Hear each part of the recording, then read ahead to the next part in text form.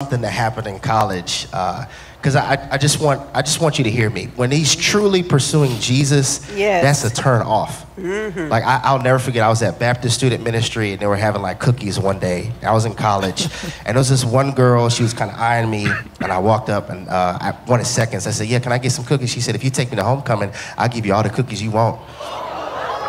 And immediately in my mind, I was like, okay, I'm not talking to her anymore. I don't want the cookies. No thanks, I don't want those cookies.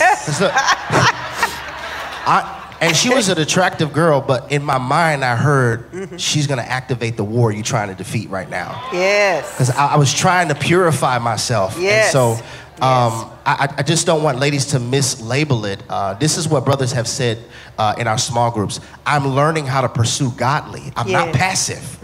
I just know how I used to pursue. Yes. So now I'm looking at you not because I'm afraid, but I'm trying to see fruit, number one. Right. And number two, I'm trying to detox from how I used to do when I would see a woman of God. So sometimes he's not passive, he's observing. Yes. Because wives you observe, freaks you pursue quickly. Yes. Okay? Repeat that one. Just repeat that. Wives you observe, freaks you pursue quickly. Yeah. I can see if you're a freak. Oh, is she down for whatever? I'll take all the invitations and then go ghost on you. That's how a lot of... All right, what do you think about what this young man said? Well, you know, first of all, I said when I first heard the whole cookies things, it would have been different if she was selling, makeup. It wouldn't make sense if she was selling makeup. Right, but that's what I'm saying. She was selling cookies. She necessarily might not have been offering up her cookies. She might have really thought, I don't have a date for the homecoming. If you go to the homecoming with me, you can have these free cookies on the table. Sure, no, have as many as you want. No, there's only two options. Either she was talking about her cookies, or she was just saying, I'll make you more cookies if you want. I think that's all she meant. That's what I meant. It's possible. That's what but we weren't there. She could have said it in a very flirty way that she probably sitting around watching this like, that's not what I meant. That's not what I meant. Why would he go up and say that? And I know that feeling. I've had that person that I didn't think was listening to the show call me back and be like, why would you share that information on the show? Like, okay, but what do you think about the rest? I think you got hung up on the cookies. What about the rest of it? Now the rest of it was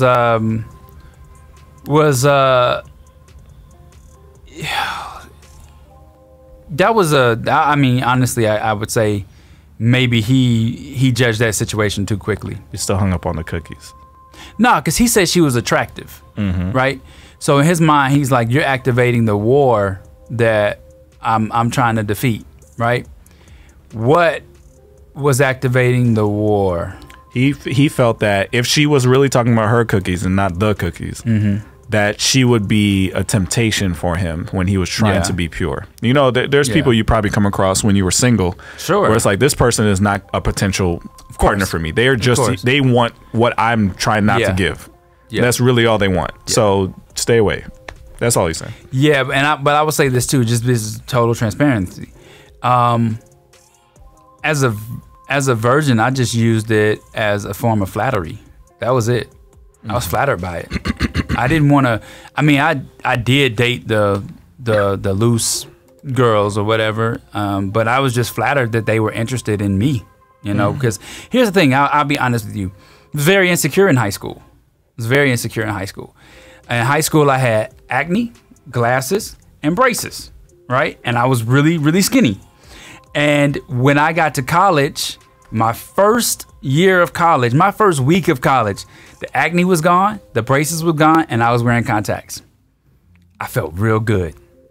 I went to a college where the ratio was 25-1. So I got a lot of attention, and it was flattering. You said a transformation.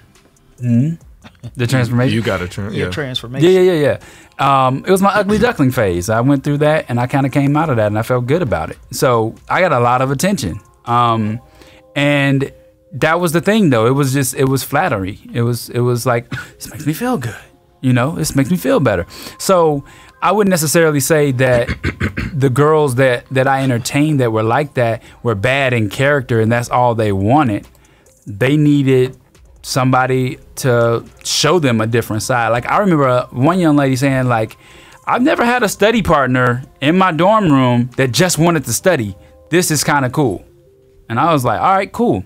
Showed her something new. She had distrust in men, but then all of a sudden she was able to trust again. And you set her up for failure. Set her up for failure. Because the next one probably didn't do that. Probably not. So at least she knew it was possible. This is why I'm saying you hung up on the cookies, because this clip had nothing to do with the cookies. The point of the reason just the clip. No, the reason this clip was submitted was because at the end he said, guys are not passive.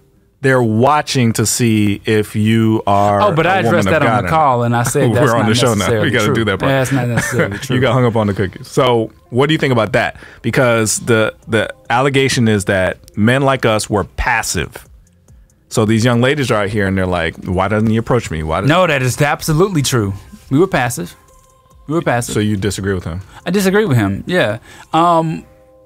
It's cool if you want to tell yourself that, but deep down there's a fear. I mean, any man in this chat tell me I'm wrong, but there's a fear about being rejected by the woman of God who you've been seeing at church for a couple of Sundays now, and you go up and you introduce yourself. Getting rejected that way feels totally different than getting rejected at the mall. Okay, so there's young ladies out there that are like, I'm waiting on my husband. I'm doing everything God wants me to do. There are young men that I see that are living that life, but they won't come up to me. You're saying they're not coming up not because of what he said. What he said was they're evaluating. They're trying not to be like they were, where they were just used to holler at girls. They're trying to evaluate, be cautious, and make sure that you are a woman of God. You're saying they're not doing that. You're saying they're scared. If you're evaluating her, you're evaluating just her looks. If you're not talking to her, not if they're at your church. You could see what ministry she's in. You can see how she talks to other people. You could evaluate people. Weird. You just standing back listening and conversation. No, you just in passing. You could see, that young lady, she's serving in the youth ministry. You know what I mean? I still feel like there's got to be some type of interaction in your pursuit of that. Right, but what they're saying is these men are not coming up to us. That's what I'm saying. I did not approach my wife. I knew who my wife was before I met her, but I was afraid. You are afraid? Yeah, I was afraid. What, I'm going to go up to her and all of a sudden just get rejected in front of everybody? And then not be able to in front of everybody. And not be able to work my way through the rest of the church? Just kidding. I wanted to just draw some humor in there. No, but I mean, that was seriously he's not kidding. No, I'm saying. Everybody knows I'm joking with that statement. Okay. No, I went to a church where the church was 40,000 members, and out of that 40,000, I was there for 15 years before I met my wife. So I only talked to 2 different people, and my wife was one of them. Mm-hmm. So no, I wasn't working my way through the church. I was being for real, but I was terrified. I was terrified of that. Joseph King said he got rejected in middle school, been passive ever since. Thank God my wife was more aggressive. That's him? Joseph King says that. And the same thing. My wife came into a conversation where I was talking, and she inserted herself in the conversation. And that gave you permission to talk to her? No, it didn't. It gave me permission. You still didn't talk to her? I did. I talked to her. That's what I'm saying. She did that so that you could start talking to her. I answered her question. Yeah, but I did not pursue any type of other situation until social media happened. Okay, but it doesn't matter. Yeah. The point is she presented herself to you. That gave you the confidence to actually talk to her, and then things led on from there. I turned to her and she says, she's like, oh, hi, my name is LaToya. Nice to meet you. And I said, yeah, I know who you are. And she's like, oh, you do? And I said, yeah, I saw you in the youth ministry, blah, blah, blah, blah, that sort of thing, right? But in that moment, I didn't think this conversation is going good. Let me ask for her number. I was like, nah, bump that. The point is the conversation was started and she helped you. You didn't just holler at her. Oh, absolutely. Yeah, she had to help me. Yes. Well, yeah, I mean, probably single to this day if she hadn't helped me. But the reason being is that, and she helped me a lot more than she thought, because I went on Facebook and I gave her a friend request. And what she did was she made a comment that made me think, okay, now it's okay to ask for the number. And so when I asked for the number, I was still in that process of, do I give her a call? When does she want me to call her? Because I was always told, I get a phone number and I'm calling the next day, and that's not right. I was like, whatever. But she was like, hey, here's my number. I'll be up for a couple of more hours. That meant call today. Yes. Yeah, and you know, I don't know if everybody's heard this story, but me and my wife, we talked on the phone for 8 hours that day, and that's the night I knew she was my wife. I knew at that point. The next week she was your wife. Yeah, she was. She was the next week. Yep. But anyway, it was super fast. It was super fast. But why didn't you? You said you knew she was. Yeah. Why didn't you go holler at her before that day? I was afraid. So is your recommendation to these young ladies who are asking? So my wife was out of my league. Okay. But see, that's because of the insecure guy in high school. I never got over that. So, but my point is, for the young ladies that are like, he's not talking to me, he's not approaching me, is your recommendation, you need to help him? Yeah, absolutely. I mean, you need to make it obvious. Alfie made it obvious, and we had to tell you, bro, wake up. Alfie made it obvious, right? So it was like you would come back and say to us, well, she said this, or she thought that, or she did this. And we were like, no, that's a sign. I remember being on three-way with you. Yeah. That's a sign. Yeah. So she made it obvious. Young ladies can make it obvious, but they don't have to be... Don't throw yourself. ...aggressive, right?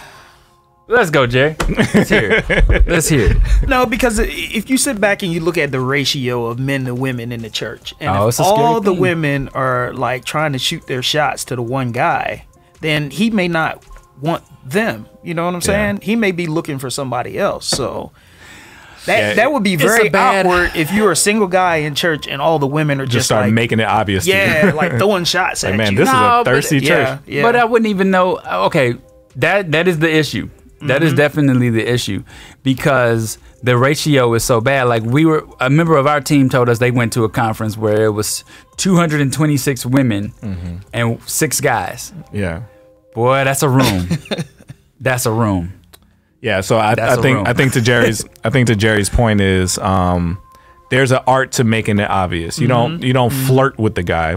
You can create meetings. Like your wife created a meeting. Yeah. Right. I don't know what I wasn't there, but she didn't have to be like all that kind of stuff. She didn't just create the meeting, and then if he's interested, it's up to him. She was coming over to talk to her friend that I was already in conversation with. So she stood by quietly and waited on us to finish.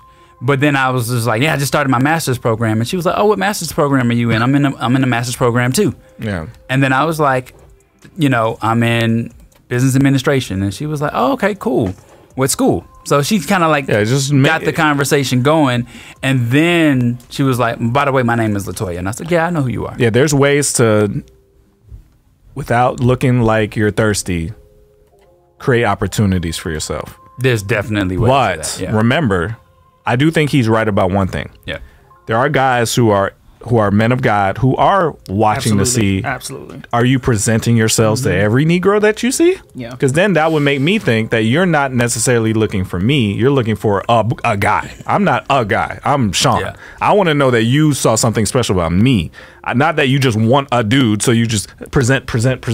Oh, okay, you? Okay. I don't want that. You see what I'm saying? But I don't know any guys where that's their story. Every guy I know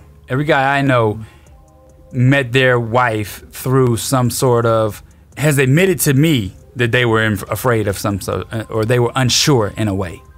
You see what I'm saying? So they were unsure and needed some extra help. It wasn't right. But if there's a young lady that you were looking at this, I like how they are, or they're beautiful, but then you see them flirt with this dude at church and that dude at church and then that one at church and then that one, and then they get to you and then they do the next one, then the next one. You're gonna be like, oh, I feel special. I'm gonna go talk to her. No, but I've never seen that happen. So that's what I say. But I mean, it's hard to think about that. Even using this scenario that we just used, and if you go back to the last subject that we talked about, say he was the choir leader and he was so used to just people just coming on to him. And then that was probably a trigger for her to be able to say something like, you can have my cookies, and if you carry me to homecoming, you can have my cookies. So that was probably and he's trying to work on himself. He's trying to be a better man and not just to sleep with everybody in the church. That was too aggressive. Then that was too aggressive. Yeah. Yeah. But I don't think that's the cookie she was referring to. Everybody disagrees with you. I don't think so. But y'all said on the call, like there was people on the call that said I didn't think that at first either. It's possible. I mean, it was probably the way that she came across and said it too. But you know, you on the call saying that, right? And you gotta know what cookies means. Yeah, you definitely know what cookies mean. Yeah. She at least should have been like, "That's not what I don't need." You got to clean it up. Like, come on, you got to clean that up. Yeah, I would imagine that was taken out of context. I think there would have been, unless he didn't tell us the full story of what she said or how she said it, or if he doesn't remember clearly how she said it. Because I would imagine if it was that way, it would have been like, you can have this cookie. You know what I'm saying? Like, to me, it would have been a little bit more obvious than there's chocolate chip cookies, there's sugar cookies, there's red velvet cookies, there's all these cookies on the table. She's selling cookies. You saying that could have been his wife and he passed up a good thing? It could have been, but I mean, I don't know if the Lord would allow you to pass on your wife if that's who he meant for you to have. Right. But what I'm saying was, he might have misjudged this situation. She's selling cookies, y'all. She's selling cookies. And he didn't say whether or not it was the church. He didn't say whether or not it was school. I'm assuming it was school if it was homecoming, right? If it's college, it's a fundraiser, right? It's a whole bunch of different things that this could have been. That's why I'm just like, bro. You can have my cookies whenever you want. That's not what you said. It was something like that. That's not. You can have all the cookies you want. That's what it meant to him. You can have all the cookies you want. You take me to homecoming, and I'm not charging you for these cookies that's on the table. That's what it meant to him. So now you see how naive me and Ryan were growing up, and why we needed so much help. Because you could have said that to us, and we would have been like, "No, she's just talking about cookies." Let me tell you, she don't like me. We needed to be convinced. Let me tell you how many conversations I've had after the fact where people were like, "That girl was hitting on you," and I'm like, "Well, she was." I didn't know that. I didn't know that. I'm sorry. So yeah, completely missed it. I had a lot of, and then it's funny because Sean would always tell me, "You got a lot of inappropriate relationships with women," and I was like, "They're my how? They're my friends." They're your friend. You are not their friend. That's the truth. Yeah.